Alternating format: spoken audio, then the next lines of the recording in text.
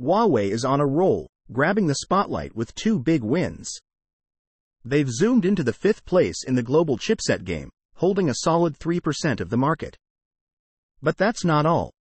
They've also leapt into the third spot among the world's luxury smartphone brands, up from last year's 3% to a cool 5%.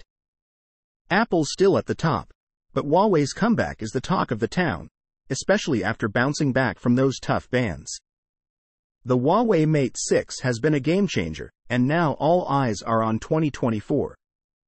Huawei's Harmony OS is getting slicker and might even edge past Apple's iOS in China.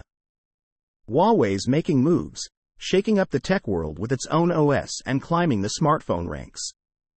What do you make of Huawei's latest moves?